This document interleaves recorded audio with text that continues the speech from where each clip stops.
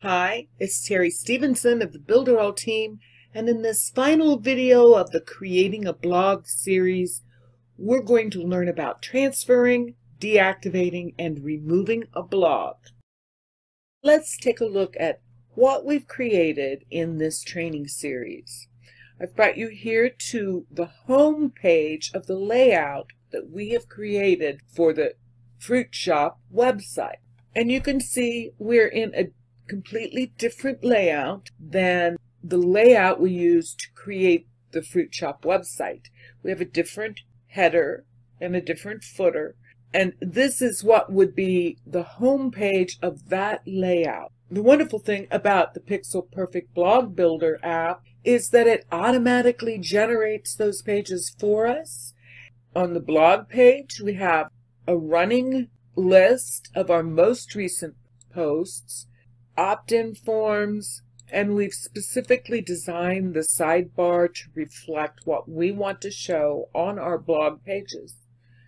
We also have a news page, and when our first post gets posted later today, we'll be able to see it. We've learned how to include categories and tags and search bars to make navigating our blog much easier for our readers to find the content they're looking for, and we've learned how to manage our posts and our blog in the manager.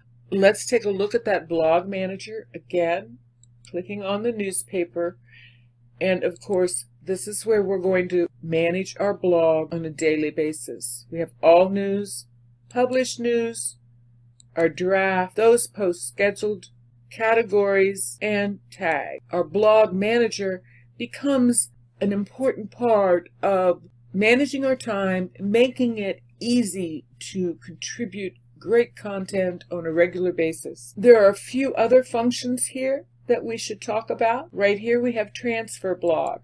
When you click that, a card pops up and asks you to select a layout for your blog. Now we only have one layout, but if you wanted to transfer it to a different layout, perhaps with a different header and footer or different design aspects of that, you would create a new layout and you could transfer that here just by selecting it. That becomes really important because you can then create different looking blogs with different content and put them in a different layout and install them on a page on your website that perhaps requires the attention focused on a different part of the content you're sharing. When you click on deactivate the blog, it's going to pop up with an alert letting you know that you're going to need to reload the editor to deactivate this blog. Now, deactivating the blog does not remove the blog pages from your website. It only makes them unavailable to the public. So the blog is still there. You can reactivate it at any time, and it's a better option than just deleting blog pages while you're considering whether or not you're going to remove it entirely. Anytime that I'm considering removing a blog from a site, I generally will deactivate it first and let it sit there idle until I am really confident that I definitely want to remove those pages. If we come down here to remove blog, and it's in bright red for a reason, and we click that, we're given a pop-up alert saying if you follow through with removing this blog, it will erase all the pages, all the data from your blog entirely. There's no going back from this action. Once it's gone, it's gone. So be certain you want to remove those pages before you do that.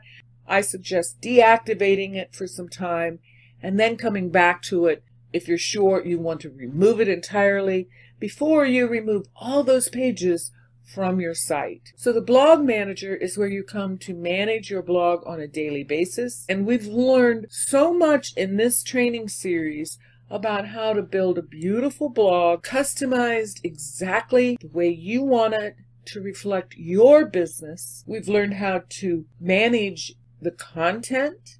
We've learned how to manage the data, and even how to add individual elements on pages using those blog app elements. So we've learned a lot. I hope you found this information very valuable. Blogs are an amazing way to grow your audience organically.